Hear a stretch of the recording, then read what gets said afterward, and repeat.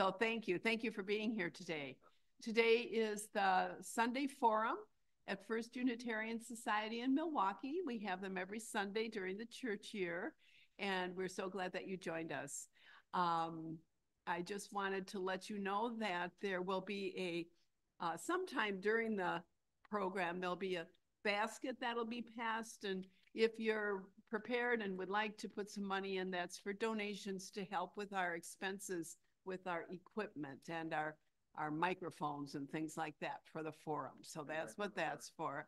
And then also we're recruiting and building our group, our forum planning work group. So there's information about that over on the bench, and you can pick that up. There's some more, just call me. We'll try to build that up, and that'll be great. Okay, and now I'm going to ask Jerry to step up. He's our host for today, and he's going to introduce our presenter.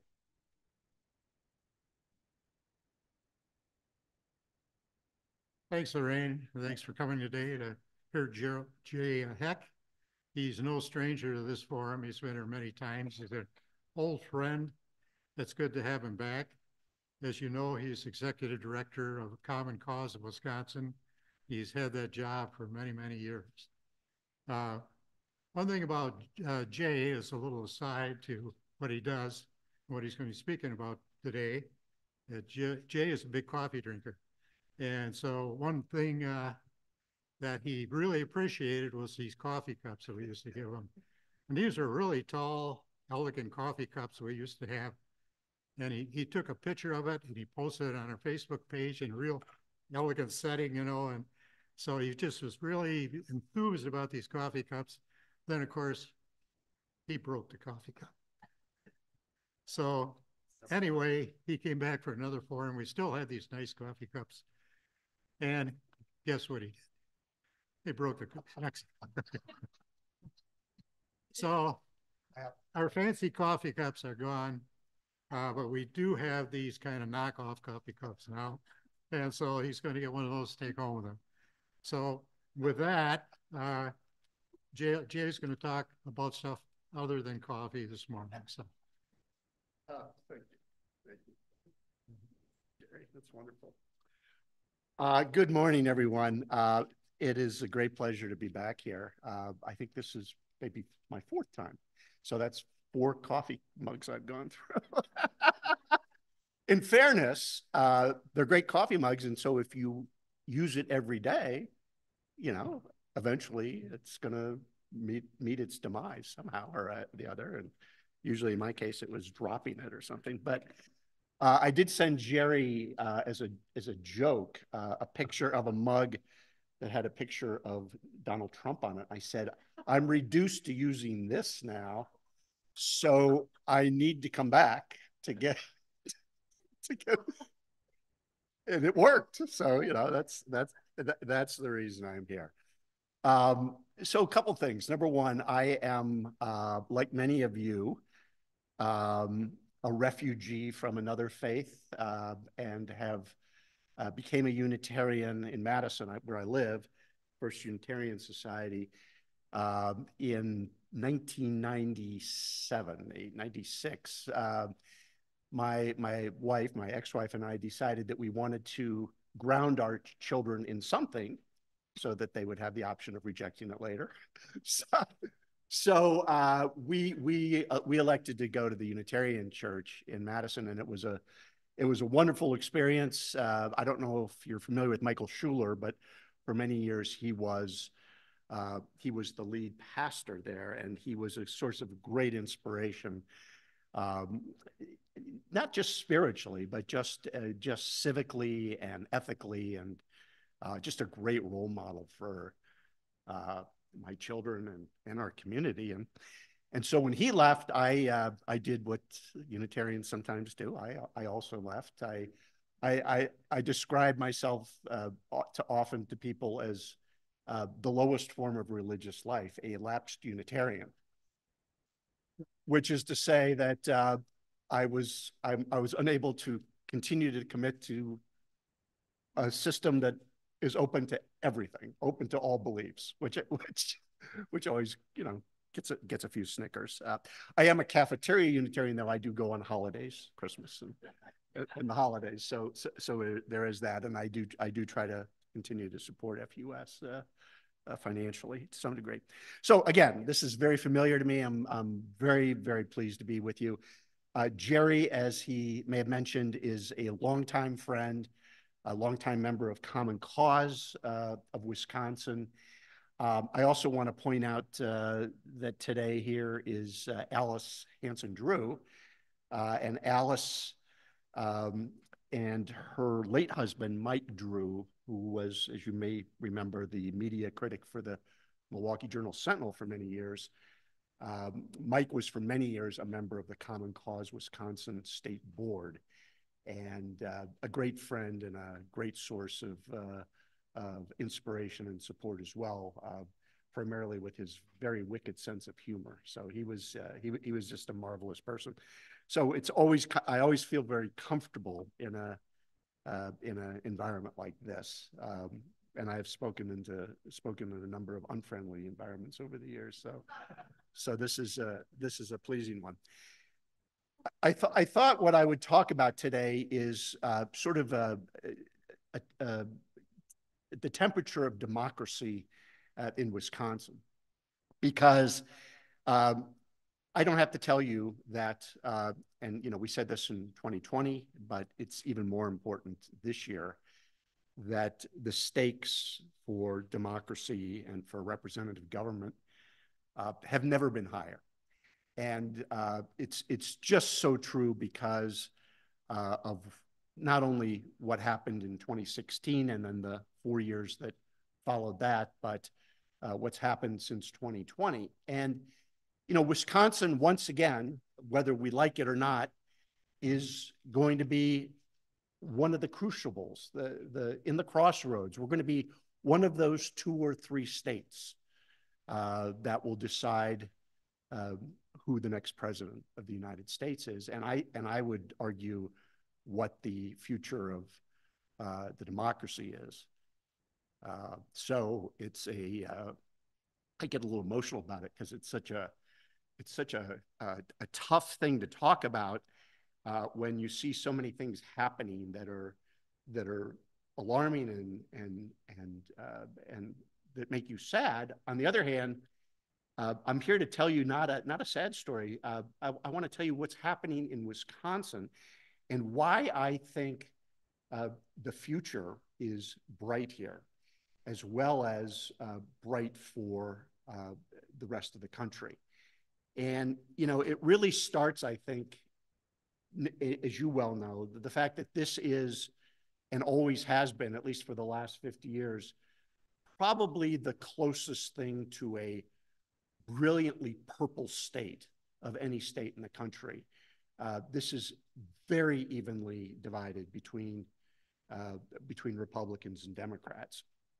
And the difference, though, is when I moved to Wisconsin 35 years ago from Washington, D.C., this was a state where, although there were Republicans and Democrats and elections switched back and forth regularly, there was a sense and a consensus about what the general welfare and the good for the citizenry of Wisconsin was all about. And so certainly I would argue as late as the late 1990s and even into the early 2000s, Republicans would win statewide elections, Democrats would. It would go back and forth, evenly divided, but there still seemed to be the ability to broker compromise, which is now considered a dirty word, not just by the right, but by many on the left, which I think is a huge problem.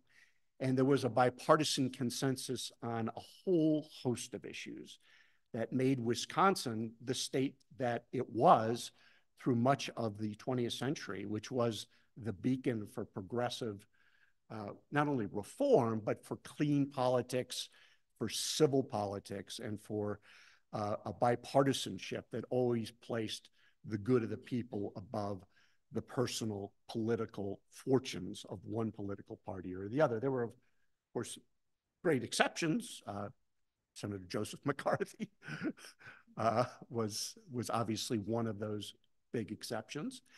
But by and large, the consensus held and the bipartisanship was something that held as well. And that really fundamentally changed, you could argue, in the late 1990s when Newt Gingrich took over as the Speaker of the US House of Representatives and brought in a whole new divisive style of politics at the national level, which then filtered into Wisconsin because some of the people who were his disciples, if you can use such a word, people like Scott Jensen and some other people, Scott Walker, these were people who were schooled in the school of division. And their decision was, we're no longer going to try to work with the other party. We're going to try to tear the other party down. And not only that, but we're going to try to make Wisconsin into something that it's not, and that is a conservative bastion, a state that is steeped in conservative far-right ideology, even though this state, just as it always has been, is equally divided between the two parties. And I would even argue that it's trending less red and more blue as the years go along. So that's sort of the backdrop. Common Cause is a nonpartisan organization. We do not endorse candidates for public office, but we do have a specific set of principles and issues on democracy. And that's really what we're about, is trying to promote democracy. And for instance, we think more people being able to vote rather than less is a positive thing. We think that that legislative and congressional districts ought to be drawn in such a way so that voters actually have a real choice between their candidates, and that the outcome isn't preordained before an election. A whole host of other things. We think there's too much money in our political system, that it inundates and corrupts politicians. It's not free speech, it's very much fee speech. And it does alienate a whole host of people who don't have the means to participate with their checkbooks. Or I guess Venmo is now what you say. It's not just, nobody writes checks anymore. But the point being is that our principles and our position on those issues has never wavered, certainly in the 29 years that I've been with Common Cause, and in the 50 years that Common Cause has been in existence. What has changed over time is the position of the national and state political parties. When I came to Wisconsin, again, in the late 1980s, there was bipartisan consensus that there was too much money in politics. The people that I worked most closely with to try to rein in special interest money were Republicans in Wisconsin. Senator Michael Ellis of Neenah, Senator Dale Schultz of Richland Center. These were moderate Republicans. I actually myself grew up in Cleveland, Ohio, and in Philadelphia, Pennsylvania, a family of moderate Republicans. We were what were called Rockefeller Republicans. And I guess in Wisconsin, the parallel would be Warren Knowles or Lee Sherman Dreyfus Republicans. And again, these were people that were not ideologically fixed to the right or the left. They just happened to be out of the party of Lincoln or the party of FDR, and that was their tradition. And again, the consensus and the ability to reach bipartisan compromise was always not that far away. And that was certainly the case in Wisconsin when I moved here. But as you know, nationally and in Wisconsin, that changed very much. And of course, in Wisconsin, it was really accelerated beginning in the 2010 elections, when Scott Walker and the Republicans seized unified control of the legislature and the governorship. And that was kind of unusual because for the 50 years prior to that, we've usually had divided government. We had a Republican or Democratic governor, a legislature, at least one chamber or the other party. So that necessitated compromise. That necessitated the need to come to consensus. But Scott Walker, who portrayed in his own mind himself as the new Ronald Reagan, decided that he wanted to shift Wisconsin not only to the right, but to the far right. And so the thing I always like to point out is that the 2010 election, when he was elected, it was a national Republican year. Republicans won control of the Wisconsin legislature for one reason and one reason only. We had competitive seats then. We didn't have a gerrymander. We didn't have seats divided in such a way that you knew what the outcome was going to be. And one of the things that Scott Walker and the Republican-controlled legislature immediately did in 2011 was pass, and their first order of business was to pass a whole host of undemocratic, with a small d, measures to try to ensure that they would have one-party control in Wisconsin, not just for the next election, but for the next decade and maybe for the next generation. So they proceeded to do a number of things. They dismantled the public financing system in Wisconsin for state elections and spending limits. That was followed closely by instituting the most extreme, most prohibitive photo ID law in the country for voting. Wisconsin allows the fewest forms of photo ID to show at a polling place when you're voting than any other state other than Texas now, which has finally just passed Wisconsin in terms of the severity of their photo ID law. They made it very difficult. Why was that? Because they knew that people living in bigger cities would not have cars and that depend on public transportation. And so therefore utilizing a driver's license as a form of ID was not easily or readily accessible, nor did many people in those areas have it. And that was an advantage, obviously, for Republicans. They extended that prohibition and that difficulty to college students, making it difficult for students who didn't have a Wisconsin driver's license to vote here. On many UW campuses today and many private colleges in Wisconsin, the photo ID that's issued by the university is not voter compliant. You have to get a different ID on campus in order to vote. And as the father of now 2 out-of-college students, I can tell you the last thing in the world you're going to be able to do is to get your children to focus on getting another ID to vote when there's so many other things they can do with their time. And that's not really one of their priorities. The point I'm making is that these were the types of things that were passed in the early 2010s, 2011. That was followed by the most partisan gerrymander, which is the redistricting process, the most partisan of any state in the country in 2011, particularly on the Republican side. There were a number of other states that also gerrymandered their legislatures and their congressional districts.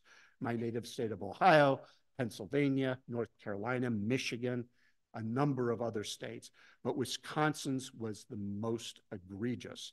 And it worked like a charm because from the 2012 election through the 2022 election, when the Republican redistricting process was in place, there was barely a change at all through an election of any state legislative seat, both in the state assembly, of which there's 99 seats, or in the state senate, of which there's 33.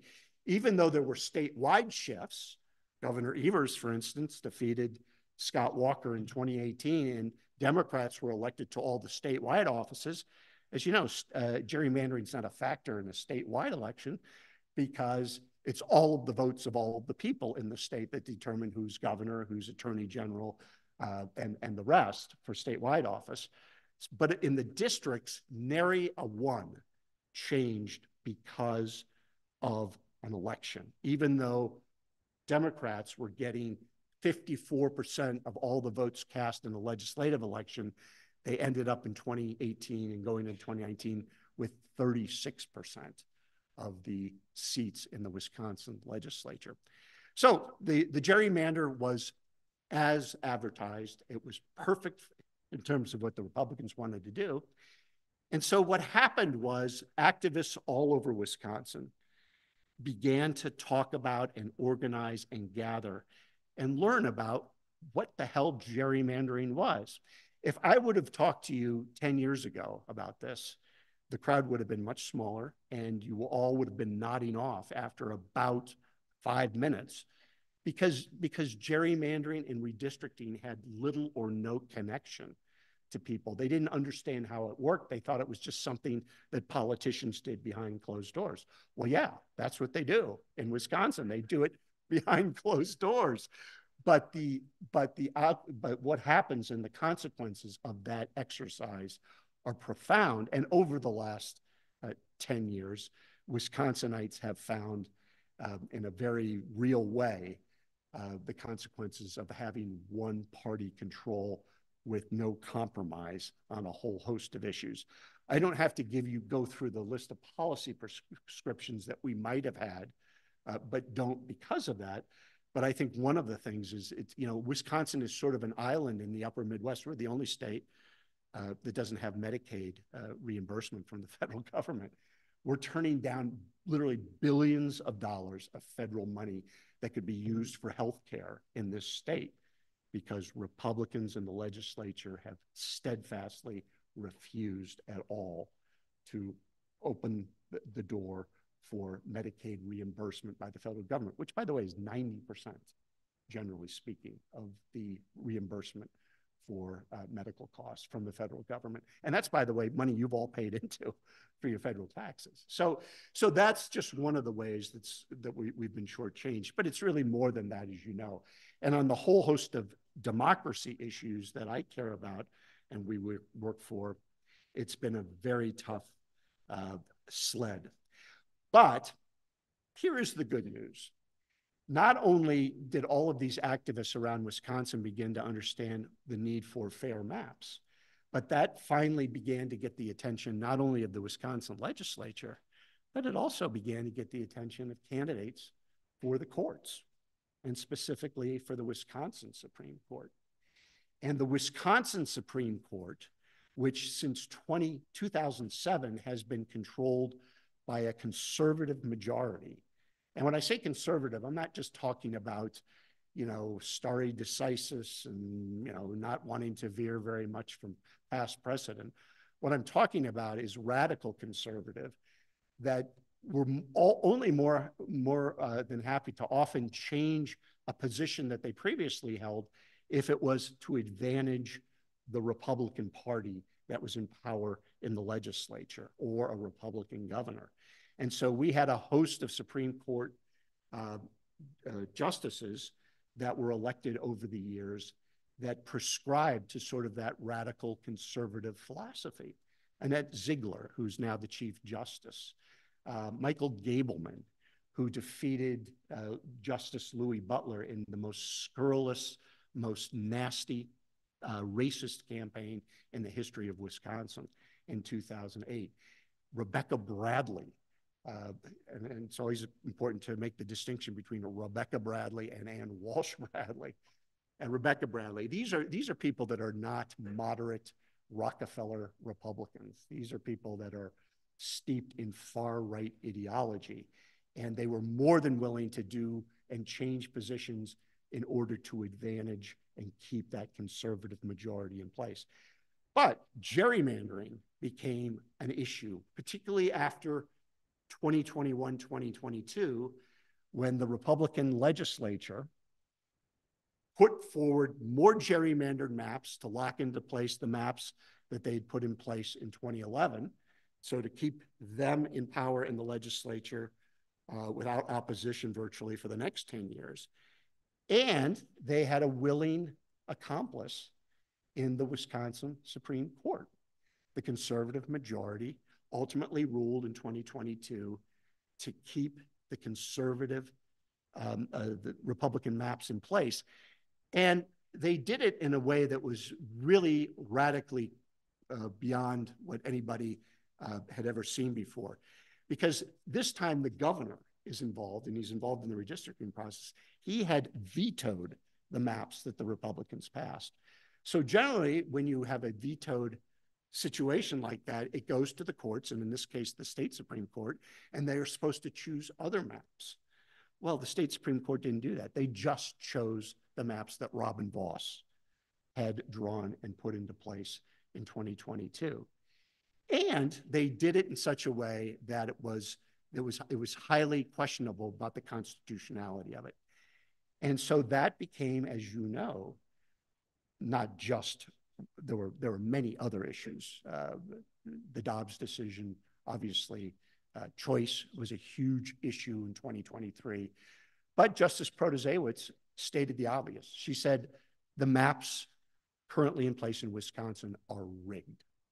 And that wasn't a value judgment, but that was really sort of that was apparent to anybody that looked at the maps, anybody that knew anything about how the maps were drawn.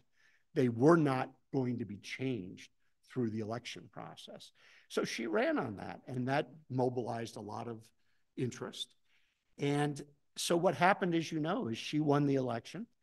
And then when she took office in August of last year, August 1st, on August 2nd, there was a lawsuit that was launched to overturn the rigged maps. And on February 19th of this year, after it wound its way through the process, after the Republicans last fall tried to slam through false maps based on the Iowa model redistricting process, which we strongly supported, but which they perverted to their own political advantage. And then again, when Republicans in January tried to shove through other maps, finally the writing was on the wall. The governor vetoed all of those attempts to try to put in other types of rigged maps. And the court had invited a number of people to submit new maps for them to choose. And the Republicans, of course, submitted their own rigged maps.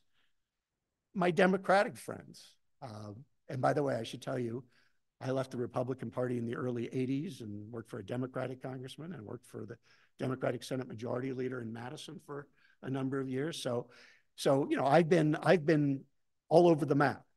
And so, but my Democratic friends did what partisan Democrats do. And they said, well, no, we don't really want fair maps. We want to see if we can get maps that are really going to advantage us. And so they put forward maps by a Washington, D.C. law firm. And the Democrats all kind of lined up behind the partisan maps for the Democrats. The Republicans lined up between their maps. The governor, with strong input from us and from other good government groups, said, you know, Governor, here's an opportunity to actually do the right thing. You can actually put into place maps that will be competitive so that elections will matter, so that one side will not have a preordained advantage, one side or the other, when these maps are in place, when ideas and the quality of candidates are going to matter in an election. And so people will have a choice.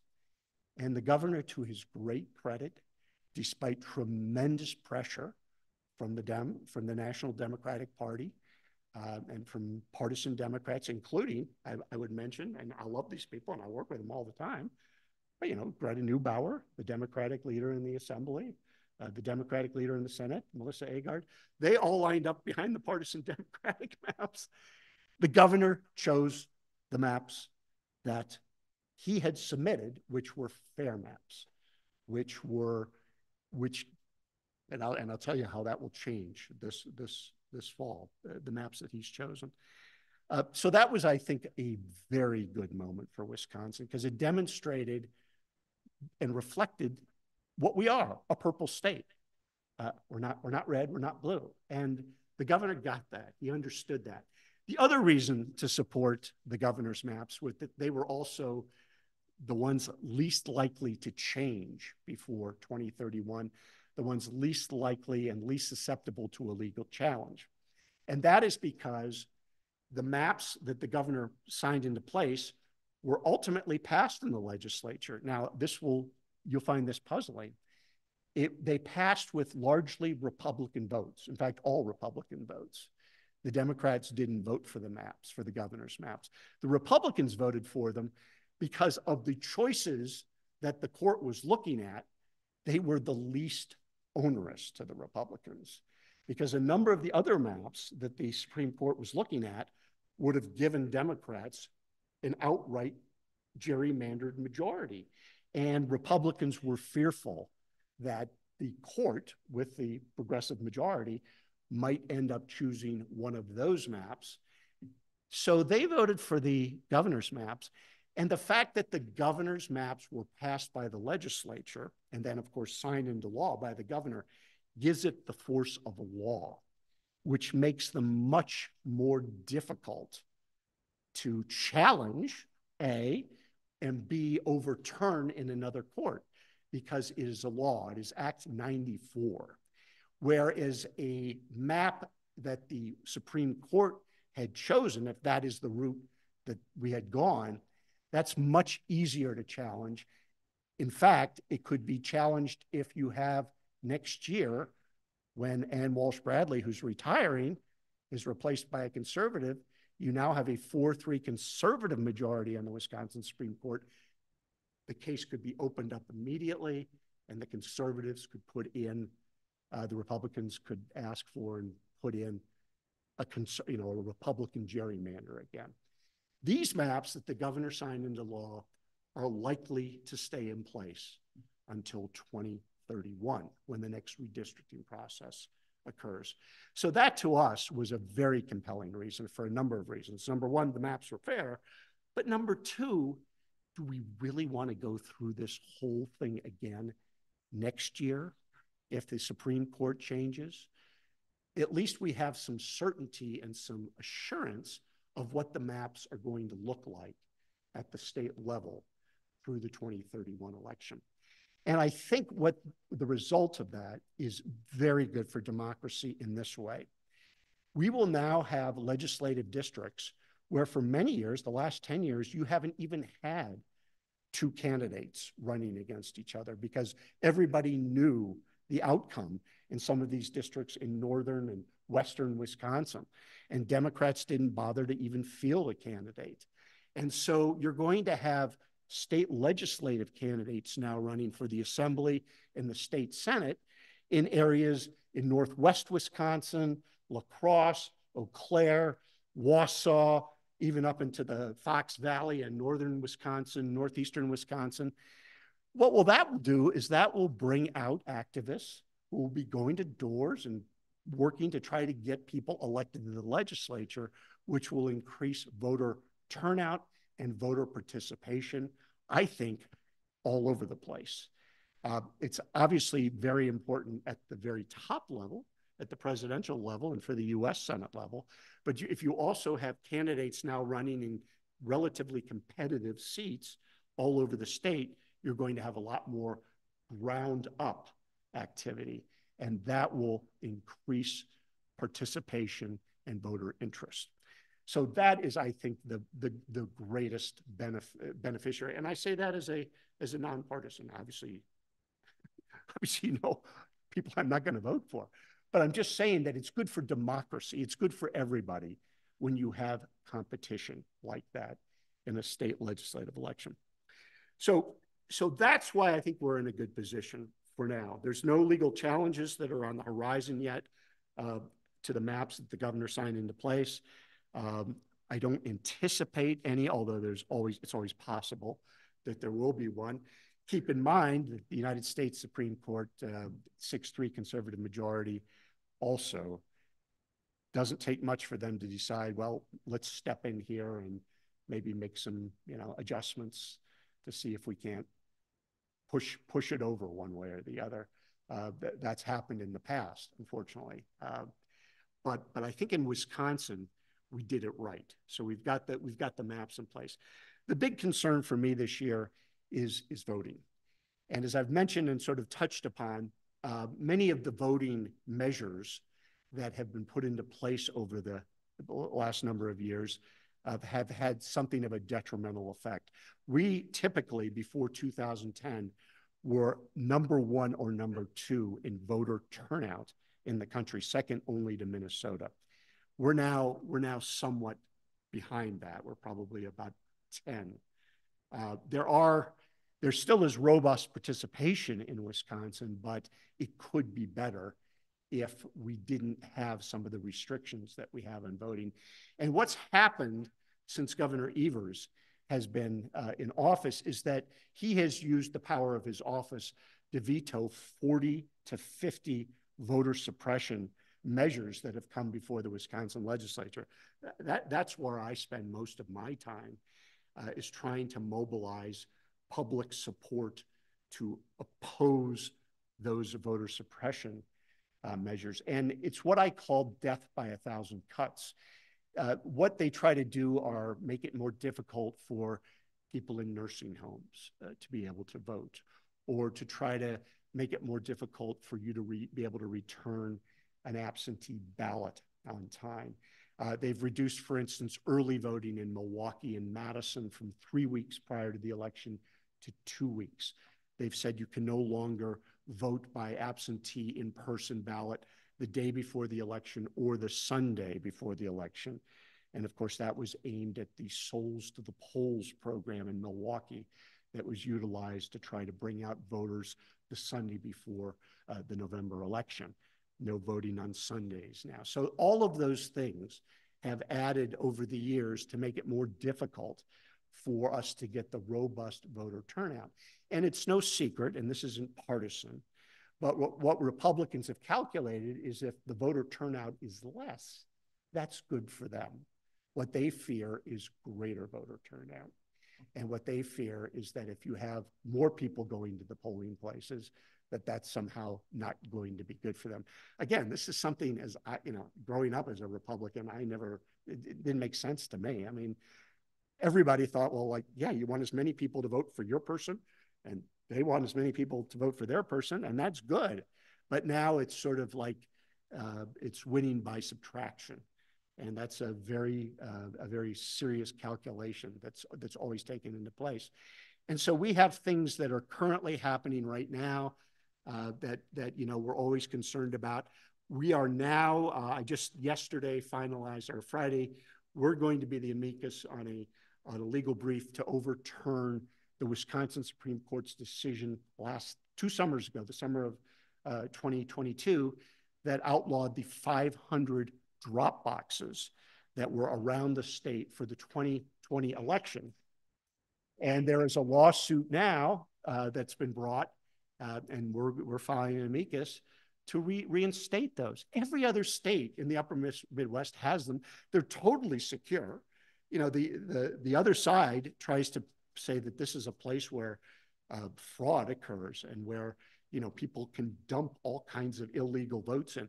Well, first of all, you can't put an illegal absentee ballot into a drop, where you could, but it wouldn't be counted because an absentee ballot, first of all, in order to get one, you have to show your photo ID and it has to be sent to you, and it's got to be filled out the right way. It's not like, and of course they always raise the specter, it's those people from Chicago coming up and stuffing the ballot boxes. They still use that.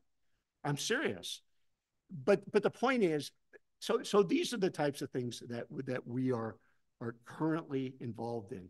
And the other thing that my organization is very, very much involved in is trying to make sure that we get every college and university student, public and private, to understand, A, whether the photo ID that was issued by their public or private institution is voter compliant, and then B, if it's not, where exactly they can go on campus to get it and how to do it, and how, connect the dots so that it's not a mystery for people. And that's critically important, because this election in 2020, just as 2000, 2004, 2016, and 2020, those 4 presidential elections in Wisconsin were decided by less than 26,000 votes either way out of 3.5 million votes cast. That's infinitesimal. That's less than 1%. And it's very likely to be that close again. I'd like to think it wouldn't be that close after all we've learned and after all that's happened, but it's very possible that it will be for a whole number of reasons. So the voting, the fair maps, I think those things are positive. There's a lot of dark shadows that are lurking, and a lot of things that we have to be aware of and things that we're going to have to be concerned about. But I think by and large, we are in a better place going into the 2024 election. And I'm talking in terms of the mechanics of the election in Wisconsin. I'm not making value judgments on the candidates or the issues. I'm just saying about the mechanics of the election than we were in 2024 and even in 2020, or even to some degree in 2022. And I also think that the mindset of people about this and the idea that this is now a battle for the survival of democracy, I think resonates with far more people now than it did in 2020. And it did resonate with a lot of people in 2020, but the fear of what could happen if things don't go the way we hope they will, or at least I hope they will, in 2024, I think is motivating a lot of people and engaging a lot of people. So I don't mean to sound, again, I try not to sound partisan, but it's hard in an environment that we are at today. I mean, I think either you're for democracy or you're not doing enough to defend it. And I just think at this point in our history, we need to continue to do everything we can to do it. Let me finish by inviting your questions, your comments. I have over here some voting issue materials and a newsletter from Common Cause. It would invite you to take it. I don't pass it out because I know a lot of people don't want to take that stuff. And I have lots of fun buttons, so please help yourself to those. But with that, I'll open it up to questions because I know you have, some of you are going to your next service. Repeat the question. Keep the baskets on one side.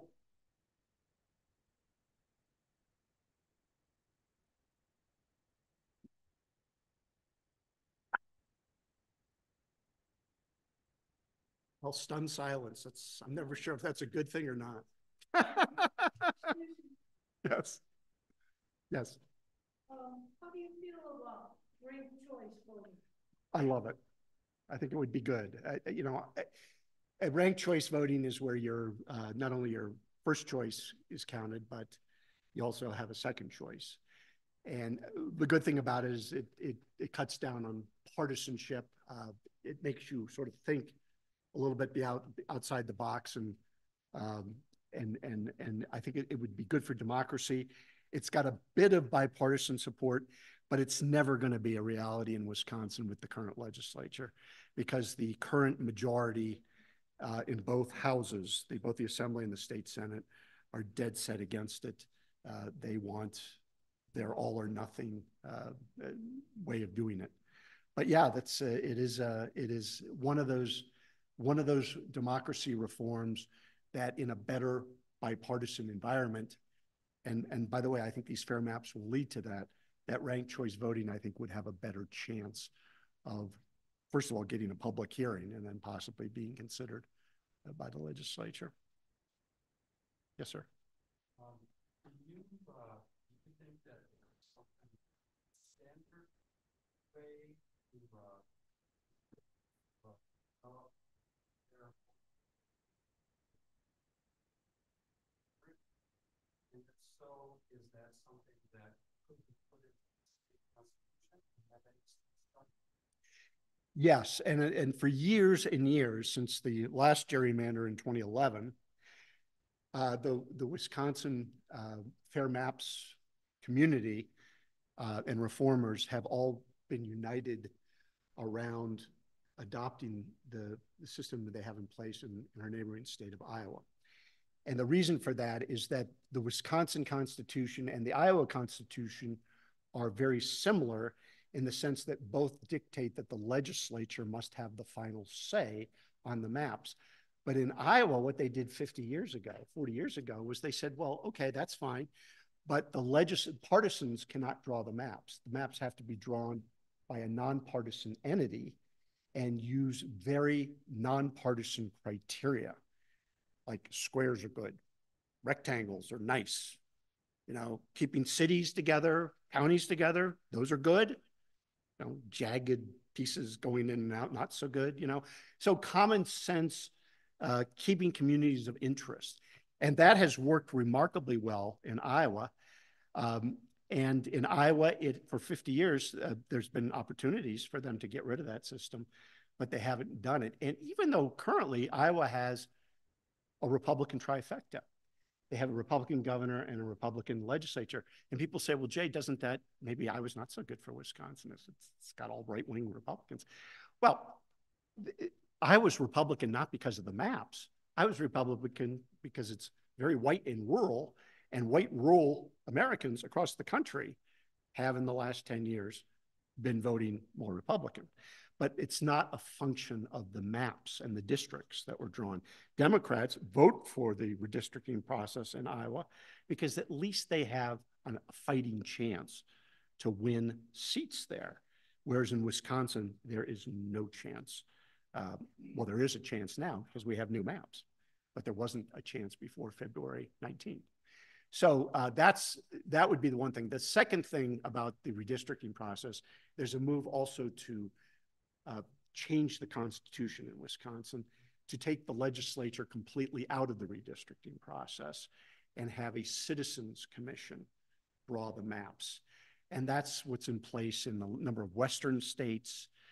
Minnesota and Michigan now have that. But here's the difference. Those states also have the ability to do that because they have what's called binding initiative and referendum at the statewide level, where you can bypass the legislature and you can put redistricting directly into the hands of a nonpartisan entity. In Wisconsin, we don't have that. We have advisory referendums, and we have referendums that you vote for to pass constitutional amendments, but you don't have the ability to take the legislature out. You have to change the Constitution, and in order to change the Constitution, it has to go through past 2 sessions of the legislature. So the question would be, would the legislature be willing to give up the power to redistrict? And I don't know of a single Republican that has said that's a good idea, and I don't know of many Democrats that want to do that. So that's a tough thing. But I think ultimately that's the solution, is to take it completely out of the hands of the partisans. And that would be something that we're going to work for. In the meantime, we're also going to work to try to do another track and revise the Iowa, make some tweaks to it. And by the way, we've made some tweaks to Iowa so that it's more suitable for Wisconsin than Iowa. Iowa's system in place. So those would be the constitutional things. Yes, sir. Okay. Might be surprised. I used to be a Republican. That's Until so was I. Yeah. When he fired Yeah, Patco. But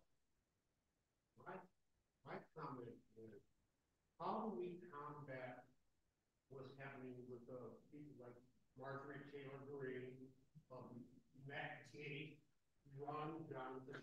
How do we combat? You know, one of the compelling reasons to have fair maps is because Republicans have, because of gerrymandered maps, they choose their candidate in the Republican primary, and same with the Democrats. And so in the primary, you get the most extreme of both parties who really turn out. So in Marjorie Taylor Greene's district in Northwest Georgia, it's a Republican district, but all she has to do is make sure that she is far right crazy enough to make sure her base loves her. And if they do, then they will vote for her. And then she is the nominee. And then because she's in the gerrymandered district in Georgia, she will win that seat. If you have fair maps and if you have competitive maps, and this is a classic example of Marjorie Taylor's, I call her cousin, Lorena Boebert in Colorado. Same thing, only with glasses. She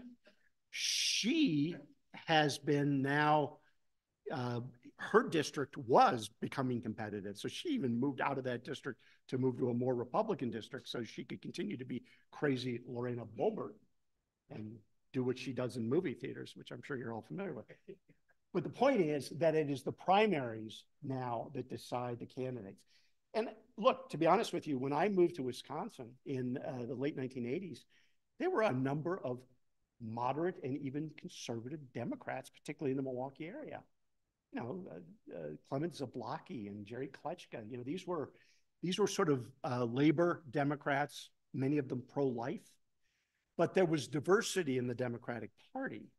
And what happened over the years is as we went into gerrymandering, not only did the Republicans purge all the moderates, the Dale Schultzes, the Mike Ellises, the people that were willing to say, oh, another great moderate in the Milwaukee area was a guy named Mark Gottlieb from Port Washington. He was basically threatened with extinction if he continued to vote reasonably. So the point being is that as the Republican moderates were all purged, the Democrats, the far left, purged many of the moderate Democrats. That's why you have such a polarized atmosphere in Madison, where there's just no agreement. They can't, and that's why the Democrats, by the way, refused to vote for the governor's maps, because the Republicans all voted for the governor's maps, and they said, well, what's up with that? We can't vote for those maps if the Republicans voted for them. Well, exactly. And that's actually what happens. And, you know, we tried to tell them, you're out of your friggin' minds. These maps are great for you. But they just couldn't bring themselves to do that. And the other thing, of course, was they did not want to give the Republicans the satisfaction of, you know, voting with the same maps that the Republicans voted for and letting the Republicans take credit for it. So that's the problem. It's the primary. Pardon me? There were seven. That's right. That's right. And the governors. So there were two very partisan right-wing maps, Republican maps, the Will maps. There were 4 sets of Democratic maps that were more lefty, more Democratic leaning. But the governor's maps, which everybody always forgets, I mean, they take, currently there are, if they had been in place in 2022, just to give you an idea, we have 99 seats in the assembly. If the governor's maps had been in place in 2022, there are currently 35 Democratic seats in the assembly, 64 Republican seats. If they'd been in place, the governor's maps, it would have taken it up to 48 Democratic seats, 51 Republican seats. Now, it doesn't give the Democrats an outright majority, but it's right there. It's very close. And with a couple of really good candidates, you could go over the top. And that's what we want. And by the way, in the Milwaukee area now, as you may know, the 8th Senate District, which is currently represented by Dan Knodel. So this is the north suburbs into Ozaukee County. He's now not running because the maps are fair. They're no longer gerrymandered in his district. So he's not even running for the state Senate. This is Jody Sinekin who's running, Habish Sinekin, which is just such a great legal name. It's got all the lawyers of Wisconsin. Habish Sinekin, it's great. But so she's running, and that seat is much more competitive. So that's one of the seats likely to change. Knodel, by the way, is running now against someone even crazier and further to the right than him, Janelle Branchin, who is from Oconomowoc, and she is in league. She thinks Robin Bloss is too liberal. She's in league with Michael Gableman and Mike Lindell, the pillow guy. I mean, that's where she's at. So the Republicans are having their own little civil war right now, which I'm sorry it's happening, but so be it. Yes. I'm wondering, do you find Christian right extremism synonymous? What I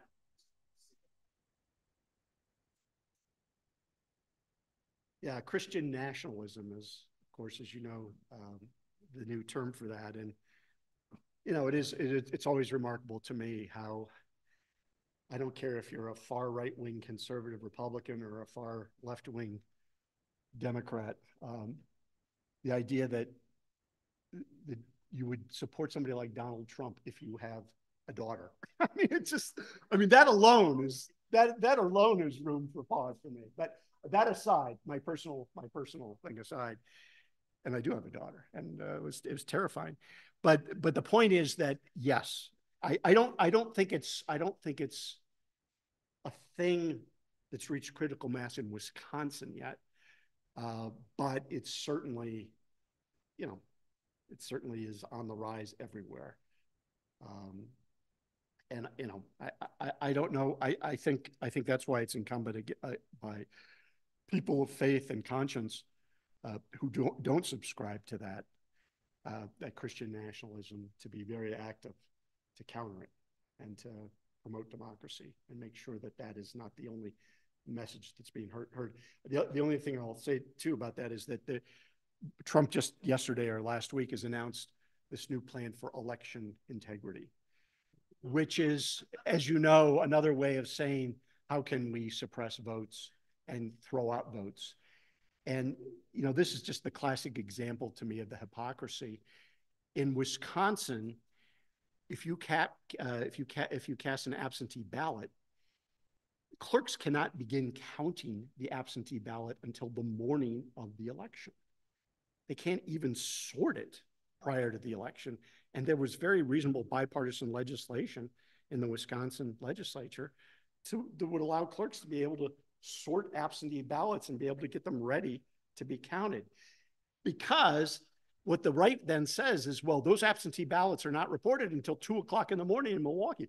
Well, yeah, it's because they can't start counting them until the morning of the election, and they have to run their election at their polling place. And it's not until 2 a.m. by the time they get it tallied. So they don't want a solution. They don't want to fix things. They want to sow confusion and doubt. And so that's what election protection is all about. And we are combating it. There are many, many organizations that will be out in force this year. By the way, these are the small things that matter. We just successfully got the Wisconsin Elections Commission to put in place a set of rules for election observers. The far right had wanted observers to be able to come and to be able to look within 3 feet of you when you're marking your ballot or you're casting your vote or you're telling the clerk your name. They wanted to eliminate any distance between observers and voters and election clerks. We were able to get the Wisconsin Elections Commission to make sure that that's 3 feet to 8 feet, not right in the face of voters.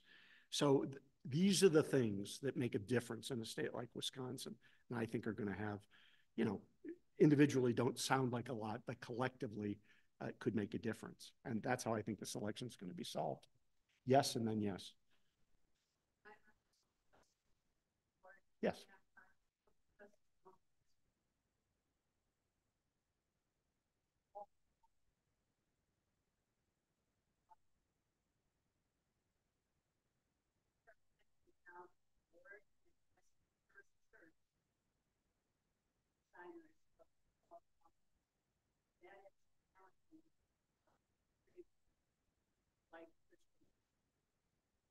Excellent.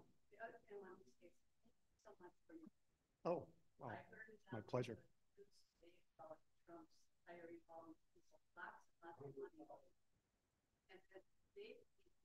The number fall FBI. So are helping us election protection, see this kind of interference.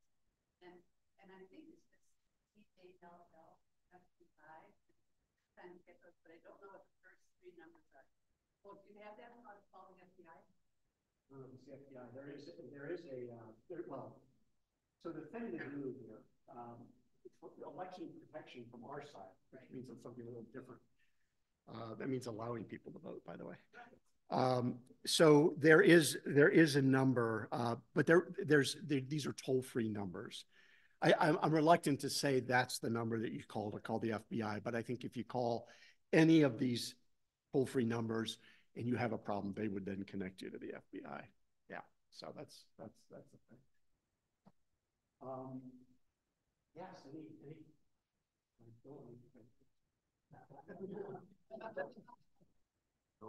yeah, I'm not even going to put it up. They set it down there. In fact, I think Jerry, you should mail that to me. No, I can get it to my. Bubble wrap is good. That's good. Yes, Jerry. Yeah, I just got a comment. just about the effect of redistricting. I used to live in First District, don't anymore, but Brian Stiles had that for a long time. And now because of redistricting, you've got a viable candidate in that district, Peter Bartlett stepping up. Yes. Didn't have one before. Yes.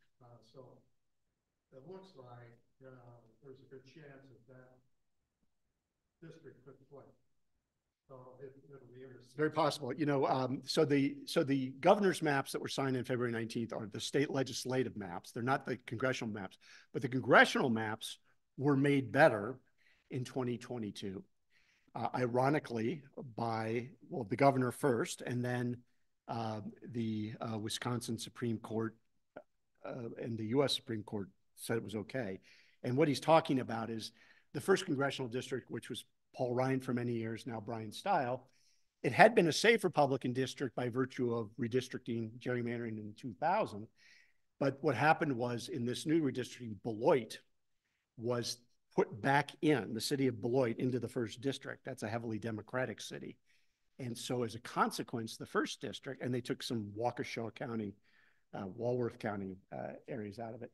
So as a result, the first district is competitive. And Barca was a congressman from 93 to 95, longtime Democratic leader in the Assembly, also in the Department of Revenue, Secretary for Governor Evers, and from a key battleground, Kenosha.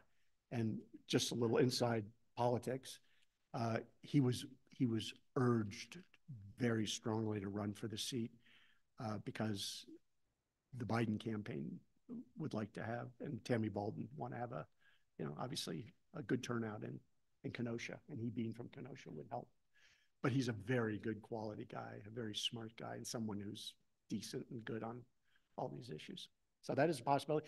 The other one, and I would be lax if I didn't mention this. The biggest bully of the delegation is the newest. His name is Derek Van Orden. He's from Prairie du Chien, which is a lovely little town. I don't know what water he drank, but he's anyway. That is a very competitive district too. And again, although we don't endorse candidates, there's a very good quality candidate that's that I think it would be able to take him out. That's Katrina Shanklin, who is from Stevens Point. And that's the part of the district that was gerrymandered some years ago. But what's good about that is that it was, but it was kept that way. And it was gerrymandered to help Ron Kind.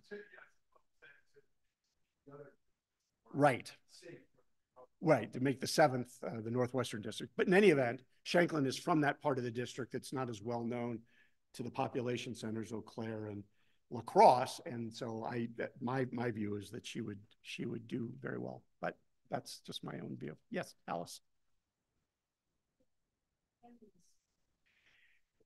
Well, you know, I mean, it's always going to be a dogfight because we're a 50-50 state. The difference between this year and past years is that Hovde's already on television. Of course, she is too. One of the reasons she was able to do so well is she was able to define Tommy Thompson in 2012 as a kind of out of touch old guy who wasn't, you know, in touch with Wisconsin anymore. And she was also able to, you know, amass a lot of money against Leah Vukmer in 2018, who was in a primary. No primary for Eric Hovde. Having said that, I don't know if you've ever seen Hovde. He's very tall and very, well, he's got I think a weird mustache. It's my own view. He's from California, and that's a prominent part of Tammy's campaign stuff. You know, look, I'm being a little facetious. It's going to be a tough fight. It's, you know, if she wins, and I'm hopeful she would, it'll be always, it's never going to be more than 52-48 or 53-47. It's always going to be tough. So 8 million of his own right away. Exactly. That's right. But the thing you should know about Tammy Baldwin is nobody in the United States Senate has greater capacity to raise money than Tammy Baldwin. She is a machine. And she's the incumbent, and she's out there. So, you know, so it's going to be tough. But having said that, with no Republican primary, you know, it's possible. Jay probably has to get back to Madison sometime. Yeah, we're kind of over the. Yeah, if anyone wants to stay around and ask anything, that's fine. Well, how much time do you have? Yeah, I have 10 minutes, whatever. I mean, in no hurry. All right. Why don't we just have a few more Yeah. questions and. Yeah, happy to talk to you and entertain you. I know some jokes. Yes, sir. Since, that side spots.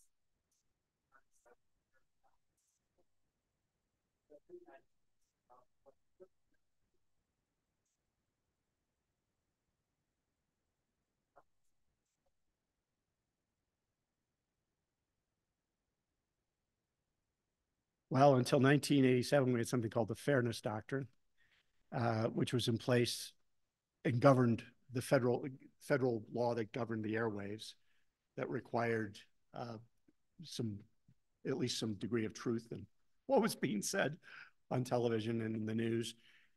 So I don't know if that's the route that you go. The problem, and I'm sure you are all well aware of this, is media consolidation. And, you know, the Milwaukee Journal-Sentinel, when Mike Drew was there and others, it was the organ, it was the voice of conscience on a lot of these issues.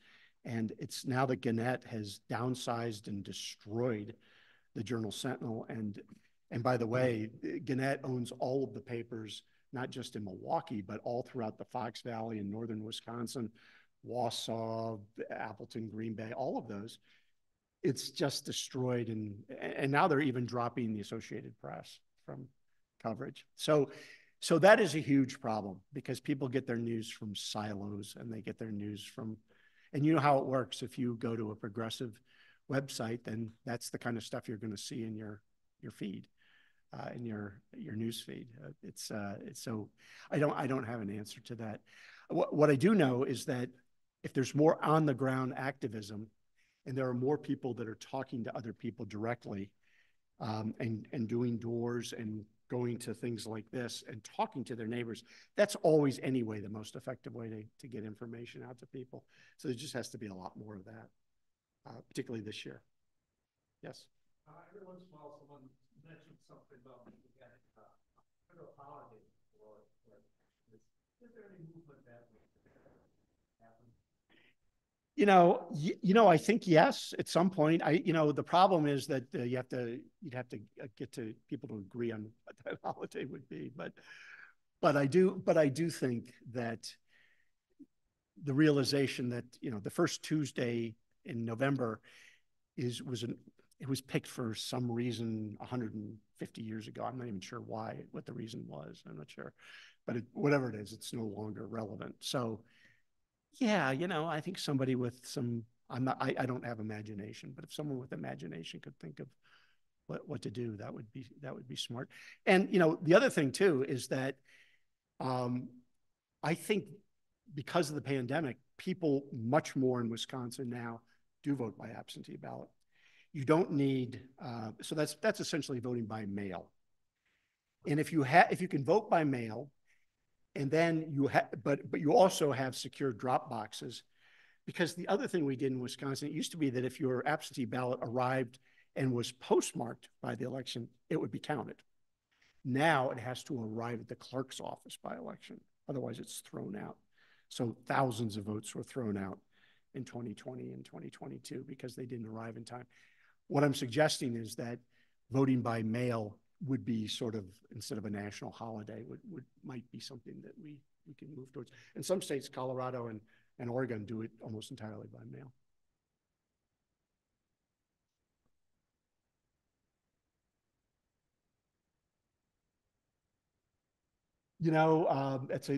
Well, we're sort of going there now, because there's been a number of states that have now passed, and of course, as you might imagine, they're all states that have blue majorities and Democratic legislatures and governors.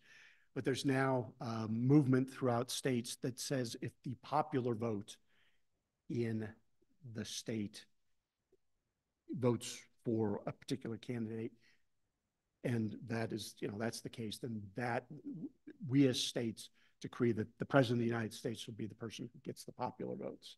So it's sort of a state endorsement of direct popular vote over the Electoral College. You know, I don't know what the process to eliminate the Electoral College would be next to impossible because, as you might imagine, Wyoming, North Dakota, you know, they all have two U.S. senators, and they would block it. I mean, all those states that have 2 senators that are are tiny. I mean, it's possible even Bernie Sanders might oppose. I don't know, but I'm just saying that because of that, you would never get that kind of constitutional amendment through the U.S. Congress to get it done. So it has to be done by states. And there's another thing called a constitutional convention, which we don't want to do. We don't want to have a Article 5 constitutional convention. So, but anything? Yes. To say, I have Robin Boss early in the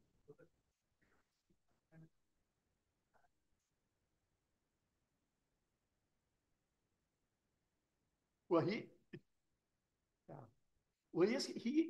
you know, he does seem reasonable compared to Michael Gableman and Janelle Branchin and Dan Knodel and some of these other people. But he is very much the architect of the state that we have today with the polarized politics. I didn't even get into it, but it was Robin Voss and then Senate Majority Leader Scott Fitzgerald in 2015 that completely dismantled democracy, particularly not only our campaign finance system, but they eviscerated and destroyed the Government Accountability Board, which was an independent entity that investigated corruption in Wisconsin, had separate funding, and it was Walker together with Voss and Fitzgerald that destroyed that so that they could be in charge. And the other thing about Voss, he was the architect of the plan to make sure that Republican legislative leaders and Democrats, legislative leaders could take unlimited money from special interest groups. There used to be limits, 150,000 every 2 years. Now, millions of dollars can flow into Robin Voss. And of course, with that amount of money at his disposal, he's the absolute czar of the legislature. So I hear what you're saying, but you know, that's kind of like saying Mussolini compared to some other people was, you know, at least he liked good Italian food. You know, I don't buy into it. So. Anyway, anything else? Thank you. I enjoyed it as always. I always enjoy it. Thank you. It's always a pleasure.